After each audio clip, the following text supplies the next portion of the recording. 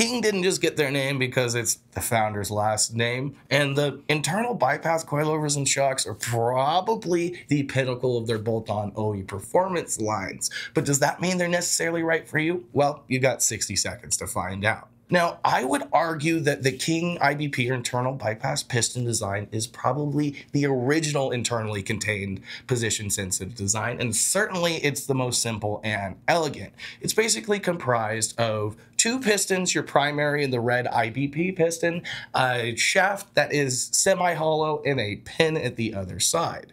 In the primary ride zone, when you're in the meat of the travel of the shock, oil is able to flow through the hollow portion of the shaft, out through ports, and goes through the red piston, the IBP, or internal bypass piston. This is usually set up a little softer because it is your primary ride zone.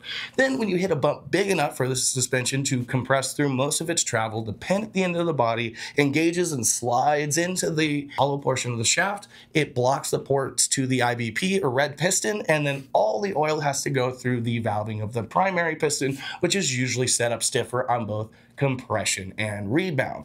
This effectively makes it like you have two separate shocks, especially since you can valve both pistons independently, just like you would tune a normal shock. If you had to make one complaint about this design, is because it doesn't have a secondary rebound zone on full extension, sometimes you have to set these up to really pack when they get into that final ride zone to keep the front end up and to keep from nosediving.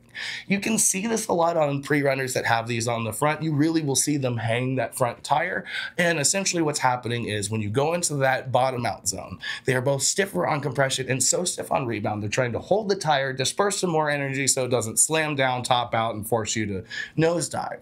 This allows you to carry similar speeds to something that might be a little bit more modern, like a Bilstein 8112 design. You just might not be spending as much time with your tires on the ground.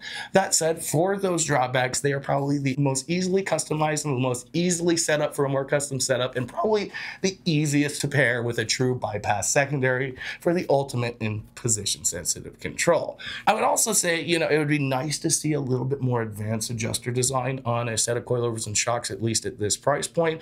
But the King mid-speed adjuster is probably the easiest to set up, and if you're going to be running multiple shocks, it's probably better to make your life as easy as possible. But we'll leave it down to you guys in the comments. Is King still the king when it comes to these position-sensitive shocks, or are you looking for a more modern design? And if there's something else you want to see us talk about, well, that comment section is the spot for you as well. And while you're there, make sure you're hitting like, subscribe, and the bell icon so you can see all the fun stuff we're getting into. And if you asked us to do something, if you're subscribed, chances are you're gonna see it. And if you're interested in these Kings or anything else for whatever you're whipping, make sure to slide on over to shocksurplus.com. We'd love to get you dialed in. In the meantime, though, we'll see you out on the trails.